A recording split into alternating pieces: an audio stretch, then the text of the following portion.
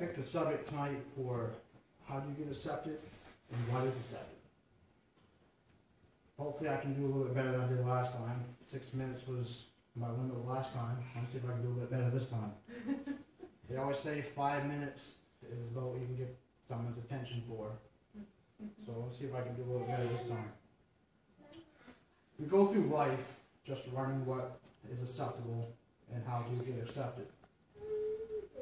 We have dreams if we will ever get accepted to anything that we want to do in life. But Jesus accepts us just how we are. In Isaiah 49:8, thus saith the Lord, in acceptable time have I heard thee, and in the day of salvation have I helped thee. And I will preserve thee and give thee for a covenant of the people to establish the earth, to cause to inherit the desolate heritage.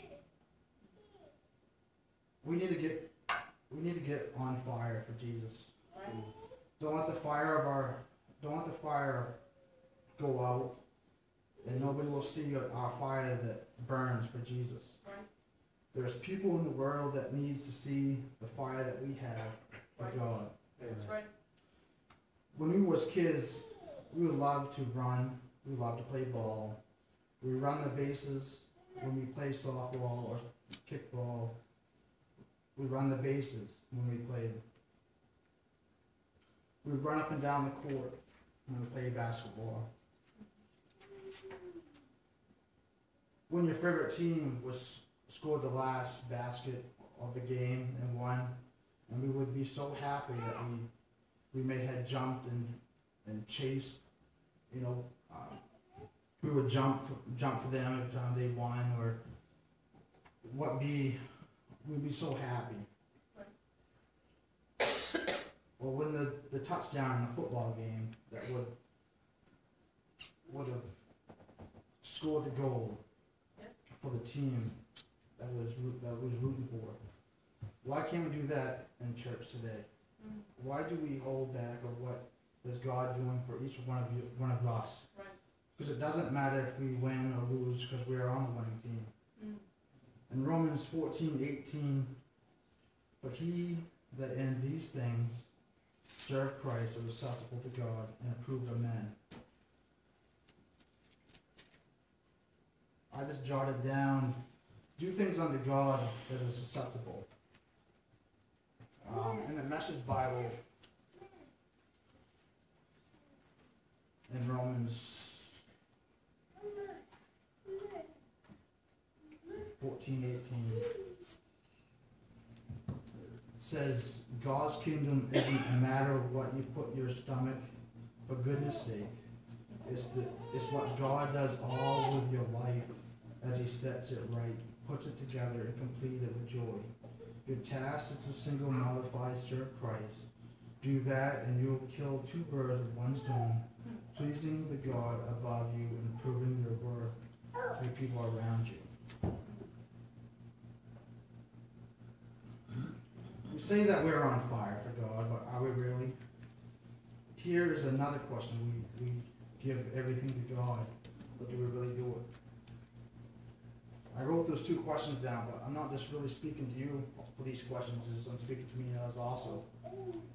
In Hebrews 12:28, wherefore we receiving a kingdom which cannot be moved, let us have grace whereby we may serve God acceptably with reverence and godly fear. With this verse, if we can take a moment to let it sink in for a few minutes, and just think about what we're going to have, a kingdom that cannot be moved when we serve God.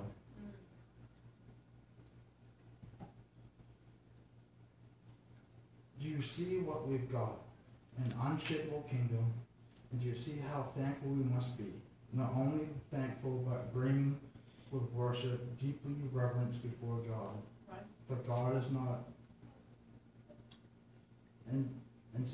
indifferent by his standard.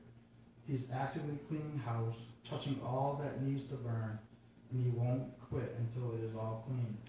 God himself is on fire. When you look into this great book, the Bible, we know what is acceptable and what is not acceptable.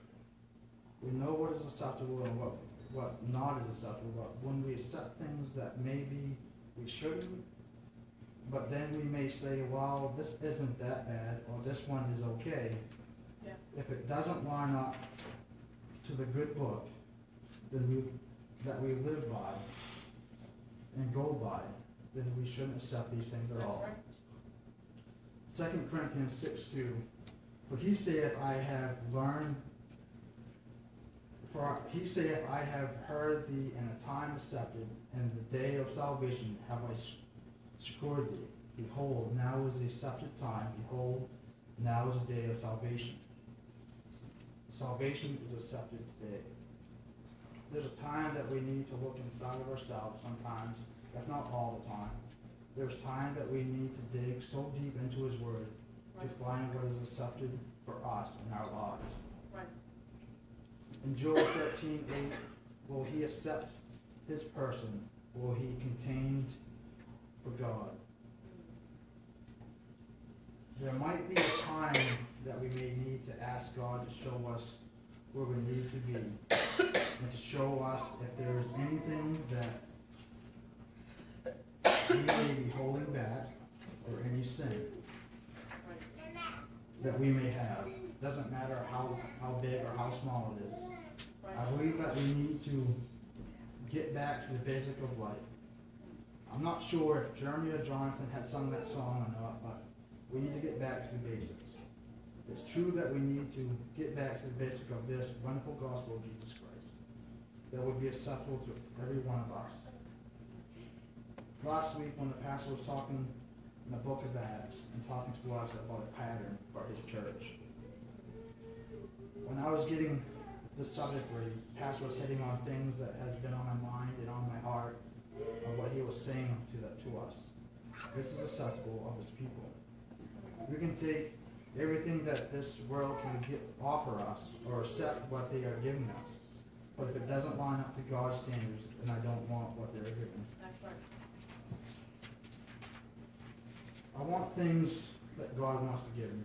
I need to just to get back to the basics and look into our hearts and see what is acceptable and what isn't acceptable. That's right. But God wants us to accept it.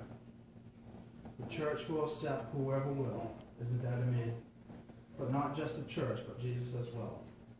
That should be the only reason right there. I guess what I'm trying to say is when we need to be careful what to accept and what not to accept. We need to get back when we first was Christians and what we should stand on. Take His Word and hide it into our hearts, because there's a big world out there that doesn't even know this wonderful name of Jesus. Let's be like John the Baptist, that he didn't care if he would be arrested or anything, but he wasn't ashamed for proclaiming the name of Jesus. It's time to heed the word of God and stop and listen to what God may be talking to us. You want God to talk to you and hear your cry or answer your prayers, then we need to find yourself in His Word, because that's where He is going to talk to you, and you will find your answers as well. In Psalms 28, 1 and 2, unto Thee will I cry, O Lord, my rock, be not silent to me, lest if Thou be silent to me, I become like sinners that go down into the pit. In verse 2, hear the voice of my supplications when I cry unto Thee, when I lift up my hands toward the holy altar.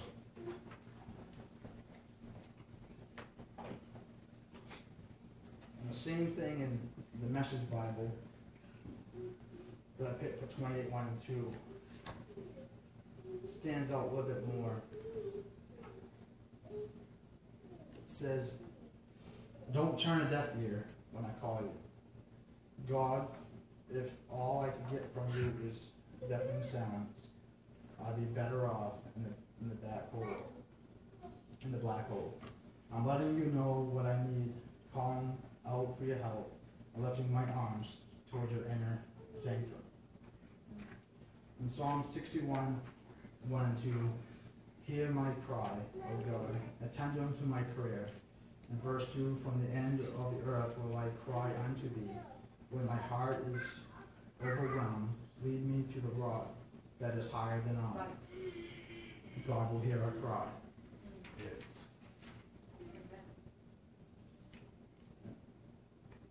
In Psalm 64, 1 and 2,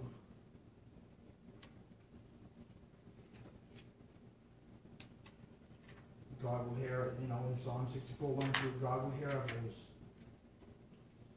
If we just, it doesn't matter when we talk to God, He will hear our voice and hear our cry at every time. I have asked God to restore my soul, and I want to do the work for Him and to use me in whatever He wants to use me for. That's the bottom line is God will use us if we just Amen. give it everything to Him. That's right. And That's right. if we do all that, then it'll be so much better. Just listen to what He has to say.